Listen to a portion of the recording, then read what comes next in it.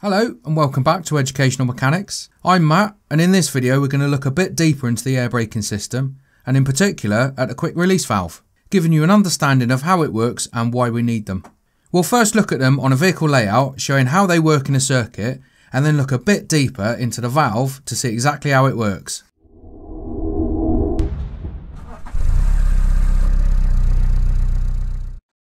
A quick recap on what we already know. But if you want a bit of a refresher, have a look at our Introduction to Air Brakes video. There's also a link down in the description. On our air braking system, we've got an engine driven compressor that supplies a reservoir which holds compressed air ready for use. The reservoir supplies the driver's controls. The driver controls where the air goes using the foot control valve for the service brakes and the hand control valve for the secondary and parking brakes. Whether you have a quick release valve fitted in the system or not, a timely release of the brakes is just as important as the brake application. And allowing compressed air to escape from a system takes more time than putting it in there, as the air travel time increases as the pressure decreases. When you take your foot off the foot pedal or apply the park brake, you want that action to happen quickly. To achieve this, a quick release valve is fitted in the circuit between the air supply and the brake chamber. This can be both in the service and the secondary lines. Let's arrange some components onto a vehicle layout to bring it into context. We're just going to have the foot control valve, some air lines, and I'll put some S-cams in so you can see the brakes working. We'll put some more components on shortly. So, the driver applies the foot brake, which sends air down to the actuators to apply the brakes. When the driver releases the foot brake, the air needs to come back to the foot control valve to exhaust, releasing the brakes. Now, we know that it takes longer for air to leave a system than it does getting in there. This would mean that there could be a considerable lag between removing your foot from the pedal and the brakes actually coming off. But that's not so bad though, is it? It just takes a bit longer for the brakes to be released. Although, what damage are you doing by trying to drive off with the brakes still applied? Let's now put the secondary and parking brakes in and see what happens there.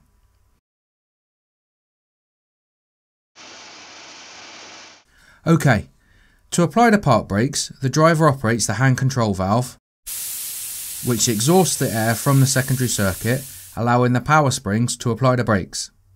However, with a delay between applying the park brake lever and the park brakes actually coming on, if you wanted to apply the park brakes in a hurry, well, you'll have to wait. Oh dear. Let's rearrange this system with some quick release valves and see what difference they can make in speeding up these laggy brake operations. Right then, what we've done here is put quick release valves near the axle, close to the brake actuators.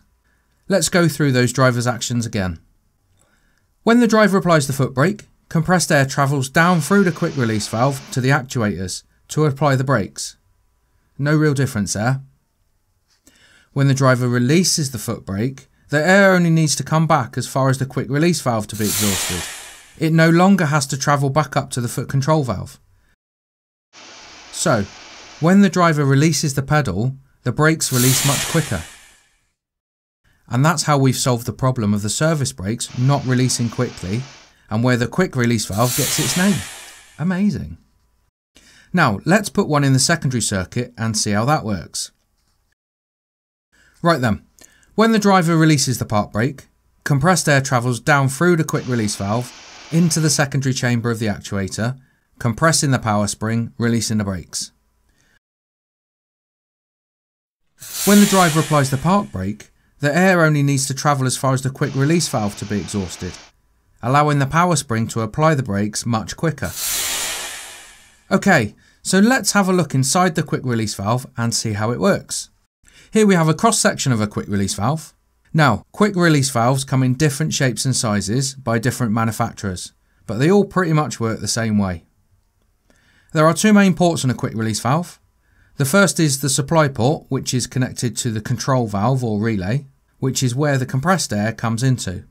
The second is the delivery port, which goes to the brake chambers. This quick release valve has two delivery ports as it's mounted on an axle, so one for the left actuator and one for the right. We also have an exhaust port which is open to atmosphere. The quick release valve, as with most other valves, has three states of operation: on, off and hold. When the driver operates the brakes, air enters the quick release valve at the supply port.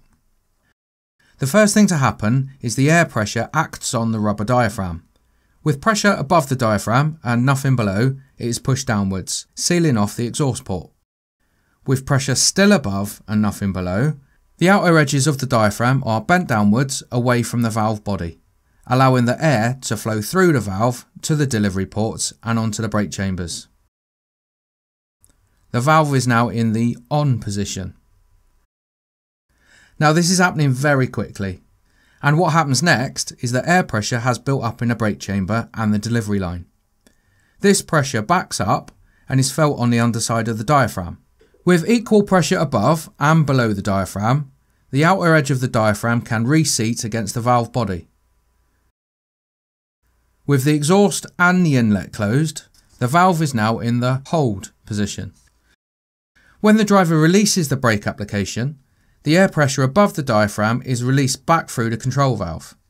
Air pressure below the diaphragm lifts it, opening the exhaust port, allowing air in the brake chambers to exhaust quickly through the quick release valve exhaust port rather than having to travel all the way back to the control valve.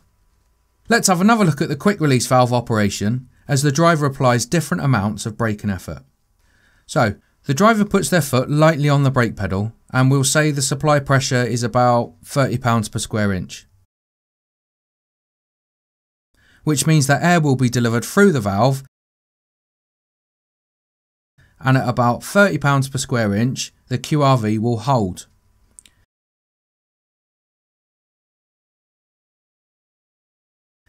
The driver's foot now only has two ways to go, either on more or off more.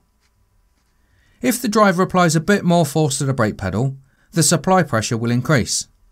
The pressure above the diaphragm will be higher than under the diaphragm, making it flex, allowing more air to be delivered to the brake chamber until the pressure equalises and the diaphragm goes back to its normal position.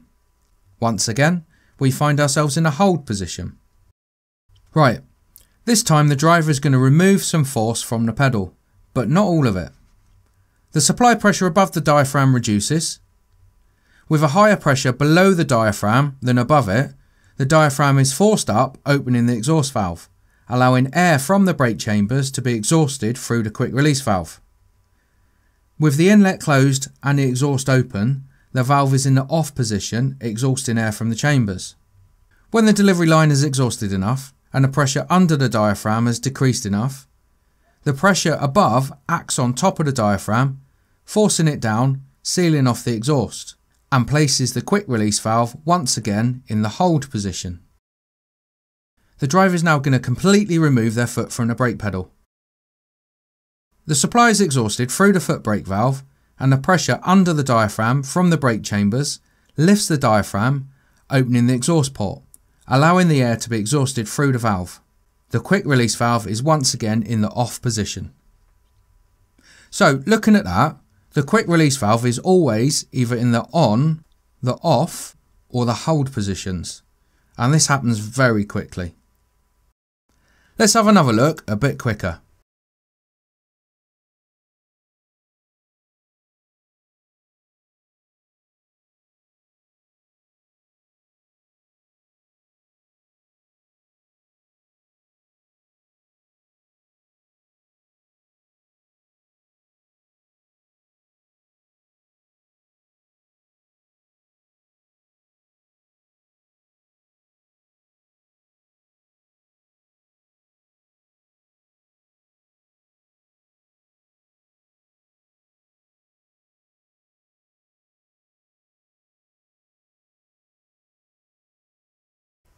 And there we have it, the quick release valve, there to minimise the brake lag and speed up the release of the service brakes and application of the secondary brakes.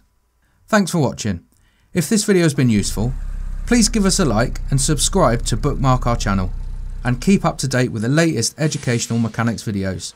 We'll have a look at more air brake components in other videos. See down in the description for the air brakes playlist, and check out the channel for more videos around all types of vehicle mechanics.